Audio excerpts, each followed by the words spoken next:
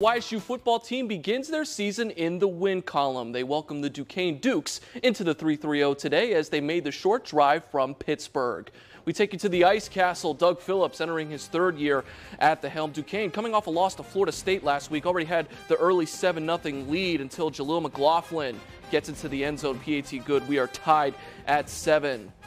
And the YSU linebackers were on point today. Griffin Hoke, the pride of Dublin, Ohio, gets the pick, and YSU will take over. Then once again, Penguin linebackers on the swarm. Devin Johnson with the INT to give the Penguins the ball back. 2 consecutive interceptions. Then on the ensuing Penguin drive, McLaughlin, he's going to find a gap and hurdles over a Duquesne defender. Madden-type moves to give the Penguins a 14-7 lead. Second quarter now, 3rd and 5. McLaughlin, he's going to find a hole and jukes a couple defenders, and he is running up the sideline. So he's pushed out of bounds and wipes his nose as he goes out of bounds. And then the drive would stall, and Colton McFadden nails a 31-yard field goal. 17-7 Gwins at the half. We go to the second half.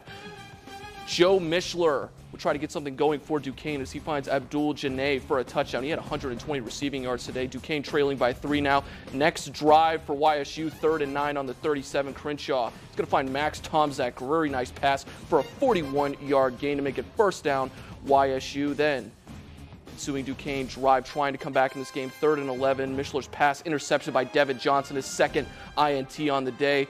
All YSU late in the fourth quarters. They go on to win 31-14. Jaleel McLaughlin, 20 carries for 203 yards. But Doug Phillips, he's not satisfied yet.